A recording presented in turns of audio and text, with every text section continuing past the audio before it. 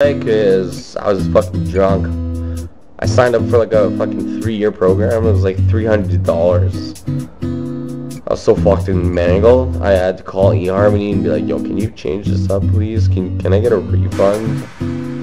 And they actually hooked me up with a refund now. I've just paid like $12 a month or whatever, dude. Yeah, well, last looks like these pictures. Yeah.